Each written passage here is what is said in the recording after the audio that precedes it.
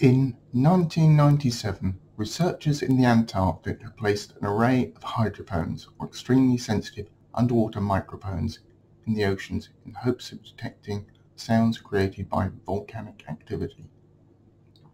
This was done so they could have a greater idea about the size, number, and location of volcanic events taking place under the oceans, which of course aren't visible on the surface.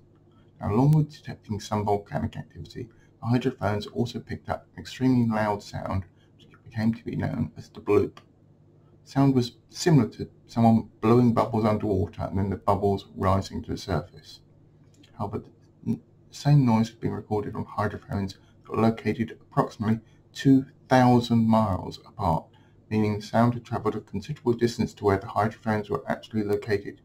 The origin was almost still near the Antarctic, which ruled out many mundane causes, as there were few sounds that can clearly be heard across 2,000 miles of cold ocean water.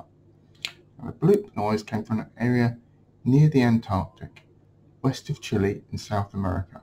The noise was both of ultra-low frequency, but also a high amplitude, which enabled it to travel considerable distances and yet still clearly be detected. So what were some of the possible sources for what's known as the bloop? Well, these were divided into generally large groups: natural sources and artificial sources. Now, most of the natural sources would be large ocean animals like giant squids and whales. And one potential source favoured by many speculators was that there was some as yet unknown large marine mammal hiding in the depths of the oceans, just waiting to be discovered. All of the known animals, though, were fairly quickly ruled out as not making the types of sound recorded by the hydrophones, or not actually being able to create a large enough or powerful enough sound to be detected.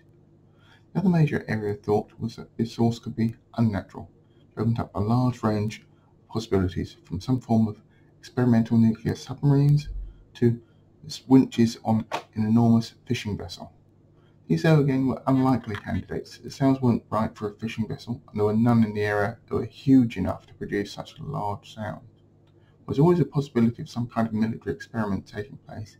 It was well known that these hydrophones had been positioned in the Antarctic, so any military experiment was likely to be detected. Logically makes them testing like that unlikely in that particular area. Speculation on what the bloop might be continued until 2005. And the source of the bloop was discovered after even more hydrophones were placed around the Antarctic. It was discovered that the event was natural origin, at least in a way. The bloop was what's known as an ice quake. So when ice breaks off from the Antarctic glacier, it fractures, and the moving ice sets off huge vibration in the whole ice sheet. So the force of the fracture itself is actually being released. Of course, the planet is warming, more ice is breaking off from the Antarctic glacier, so more bloops are actually being detected. These ice fracture events can be of such power and magnitude that are very similar to a moderate earthquake. And when the ice collides or grinds against the ocean seabed, the noise created by an ice quake is actually magnified significantly.